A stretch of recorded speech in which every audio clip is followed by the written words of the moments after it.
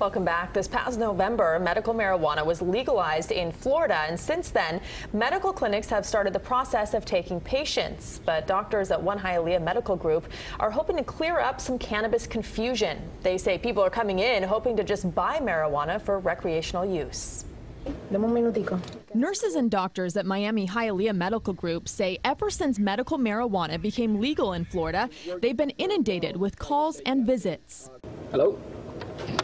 We get like 10, 15, 20 calls every day.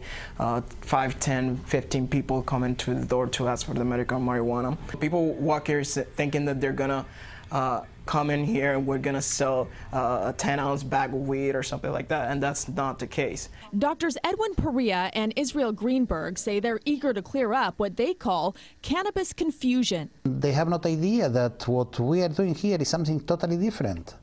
The concept is different because we are here supposed to help people that have real bad diseases. They say recreational marijuana users are wrong to think they'll get the same euphoric high from medicinal marijuana as they do from using the recreational form of the drug. The medical marijuana with the high THC that causes euphoria is just for cancer patients. The low THC and high CBD one is the one for the rest of the illnesses. Like I said, like HIV, like glaucoma, muscle spasms, and all the other illnesses that are currently approved. Getting a prescription for marijuana involves several steps, all mandated by the state of Florida. You need a certified doctor and all of your medical records. You'll then undergo what's called a 3-month qualifying process.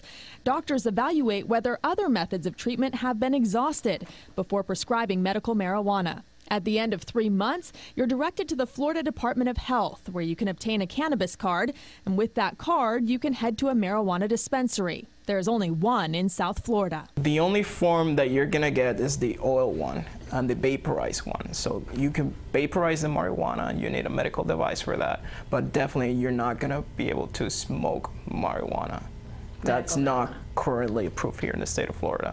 The whole process is very new here in Florida. The Miami Hialeah Medical Group started taking patients earlier this year, and it expects them to get their cannabis cards in a couple months. If you have a condition that qualifies you to get some kind of relief with medical marijuana use, okay, so we are willing to help. Exactly. But it has to be real medical reasons. Again, you have to be registered by a certified doctor in the state of Florida to start the process of obtaining medical marijuana. Also, the treatment is not covered by insurance. Each visit during the 3-month qualifying process starts at about $250 a month. And the best place to start if you're looking for information is the Florida Department of Health online at floridahealth.gov.